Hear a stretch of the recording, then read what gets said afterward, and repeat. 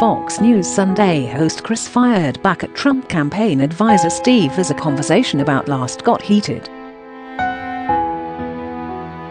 "Oh yeah, I harangued him," said in a sarcastic tone, when accused him of forcing President Donald Trump to debate both him and Democratic presidential nominee.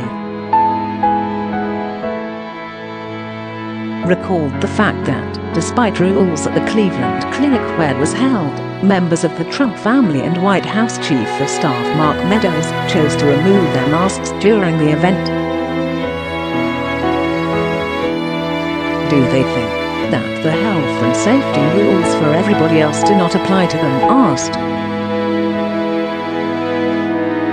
Explained that everyone had been tested prior to the event, but pushed back, saying that the rules had not been dependent on testing.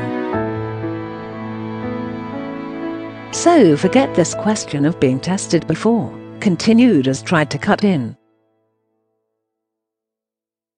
"No, I'm going to finish my question. Everybody was told to wear a mask.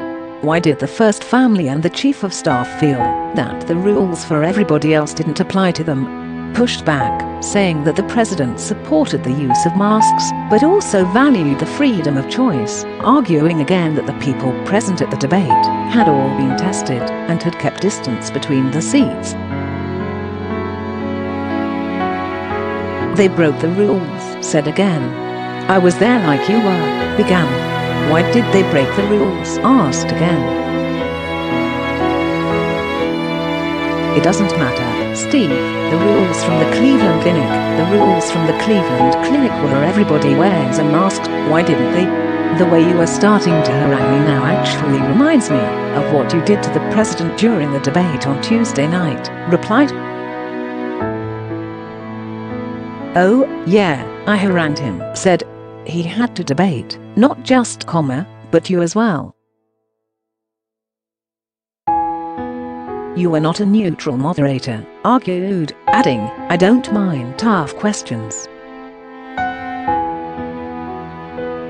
But what I don't think is okay is for you to become the effective opposition to the president." Okay. And everyone there was tested in the crowd. They were distanced from each other.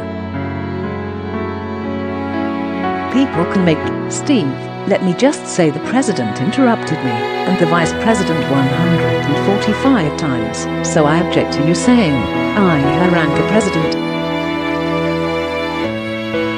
"I know it's the talking point," concluded, noting that the debate commission had said that anyone refusing to wear a mask at future events would be escorted from the hall.